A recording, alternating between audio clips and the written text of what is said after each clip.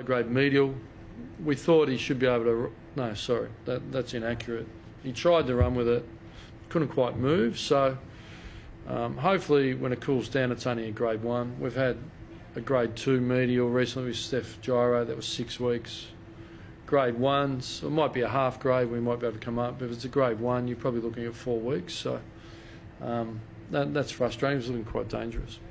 So when you came back on, you were still clearly struggling with that? Yeah. Our doctors made a call. There was no, but he couldn't get moving. So who knows what the week brings? But it doesn't look great. Well, it's not ideal. I think it was a tough day for forwards. I thought we defended pretty tight. There was a lot of pressure.